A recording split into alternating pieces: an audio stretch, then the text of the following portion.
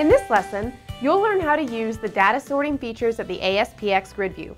Data sorting and many of the features can be easily customized at design time. By default, data sorting is enabled for all columns of the ASPxGridView. You can disable sorting for the entire grid by setting the Settings Behavior Allow Sort option to false. However, for this demo, I'll leave it to true. You can individually control which columns can be sorted by setting the Allow Sort option for the column. This means that the column's behavior is controlled by the grid.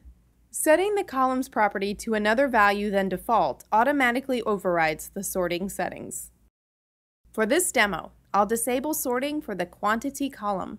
The sorting order for each column is specified by the sort order property, and while sorting is enabled by default, there is no sort applied to individual columns unless you explicitly set it at design time. I'll set the sort order to ascending for the product name column.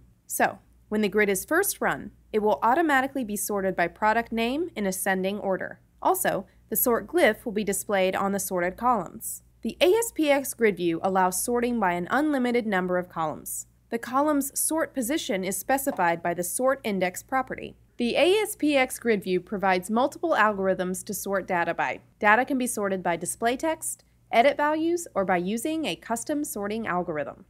This behavior is controlled by the sort mode property. By default, data is sorted by display text.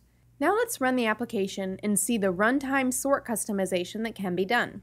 While many of the sort features can be set at design time, the end user can also customize the sorting. The product name column's current sort order is indicated by the sort glyph. To sort data against a data column, just click its header. A regular click on the column header clears the sort settings on any other columns. To preserve the existing sorting, hold down the Shift key while clicking.